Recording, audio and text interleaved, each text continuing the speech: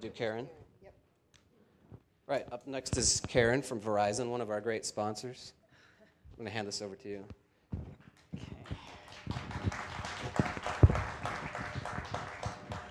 We'll get a handout. Sorry about that.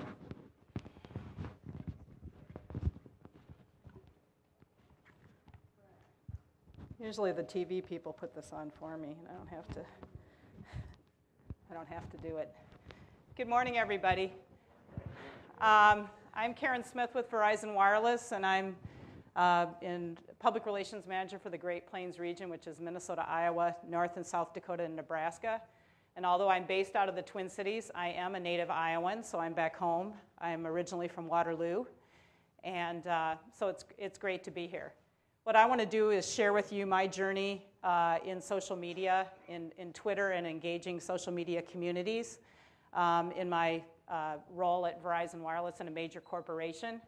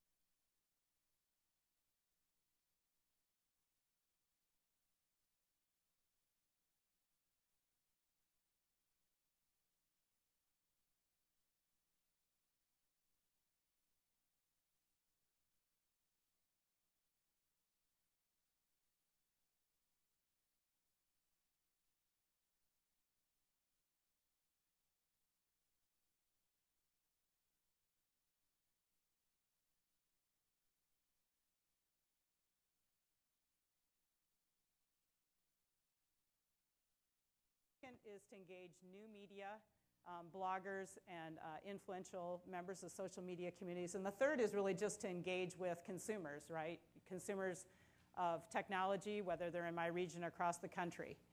So how I got started in all this was in 2008, I noticed that public relations was really changing. And it really was front and center for me because my top technology reporter at the St. Paul Pioneer Press is Julio Ojeda Zapata, and if you want to send him a shout out, his Twitter handle is @OJZAP, OJEZAP. And Julio had just written a book called Twitter Means Business, and he has another book that just came out called The iPad Means Business. And he's got a lot of different social media platforms, but he reviews a lot of technology products and applications, so he might be someone for you to check out. But one of his counterparts at the paper said, if you want to keep talking to Julio, you better get on Twitter.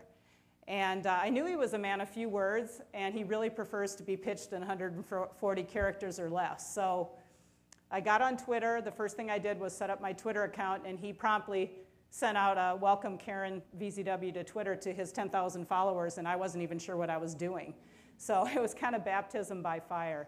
But what really surprised me was that it deepened my relationship with him because it allowed us to get to know each other a little bit more on a personal basis as opposed to a professional basis. So that was an advantage that I hadn't really realized would happen. And I've had other media members that have sought me out to be a background or to set up interviews. I've set up entire interviews just through Twitter. So it's been great that some of the traditional media members are involved in Twitter, are using Twitter to source stories and arrange interviews and that sort of thing. So I got started on Twitter, and then I said, but I really don't understand anything about what social media really is. So I sought out Albert Maruggi, and he's here today at Albert Maruggi, M-A-R-U-G-G-I. And I said, well, really, what is social media? Can you kind of teach me a little bit about what I should be doing? And he said, well, you really need to be engaging in conversations. You need to be engaging in the social media community. So I have an events background. I had 20 years, my first career, 20 years in women's athletics and in athletic administration, marketing, and sports information. And so I said, well, that's great. I love events. So we got involved in the community in the Twin Cities. And then we said, but, I said, well, what about the rest of my region? So Albert did a search, and there were, I think it was 4,200 people on Twitter in Des Moines. So we said, well, that looks like a fertile ground. So we sought out Nathan T. Wright, and we set up a social media breakfast here in Des Moines.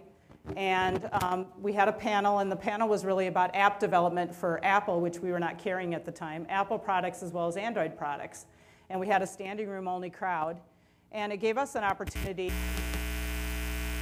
also have a panelist, better not move around, also have a panelist to talk about, how wireless fits into that. Because let's face it, mobile technology and social media really go hand in hand so that you can be updating and communicating on the go.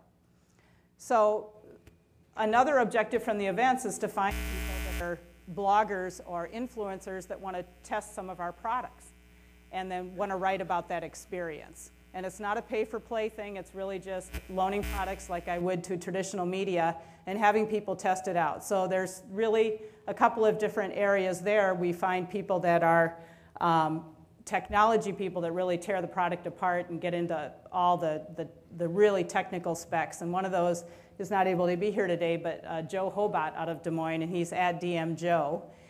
And then also just regular consumers that can talk about how products are really used. So Jody Halstead is speaking this afternoon, and she's at IA Traveler. And what Jody does is really take the product on the road with her. She has a travel blog and shoot little videos, let her kids play with the Zoom tablet and that sort of thing, and really just give a real consumer experience. So back in the beginning of 2009, at Verizon Wireless, there was only a handful of us on Twitter. The corporation had a Facebook page, and we were not nearly as advanced as we are today in social media. So with our regional structure, we have 21 regions in Verizon Wireless that operate as smaller businesses. I had the autonomy in my position to really kind of feel my way around, figure out.